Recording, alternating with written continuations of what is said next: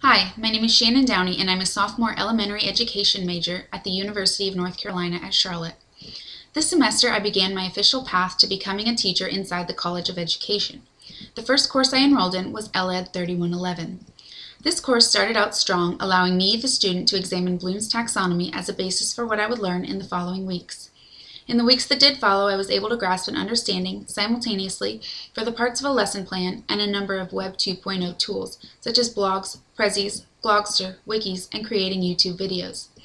I can say beyond the shadow of a doubt that I will be using these skills in future courses, student teaching, as well as my own classroom.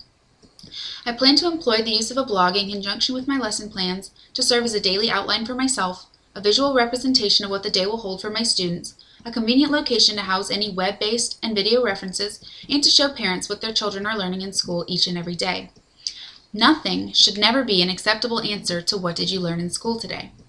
Through the instructions provided by my professor, the use of curriculum maps provided by Stanley County Schools, and constant feedback and revision, I am now confident that I can use direct or indirect lesson plan formatting to create a clear and sophisticated lesson plan.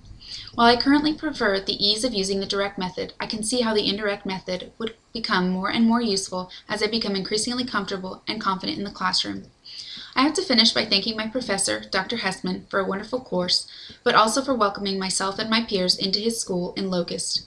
In the 7th week of our course, each student spent 5 hours with Dr. Hessman's faculty, observing their best practices.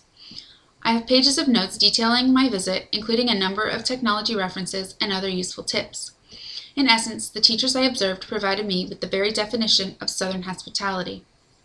This course has provided me with a wealth of information that I will absolutely be using as I continue along my journey to become a licensed educator. Thanks for watching and have a happy holiday.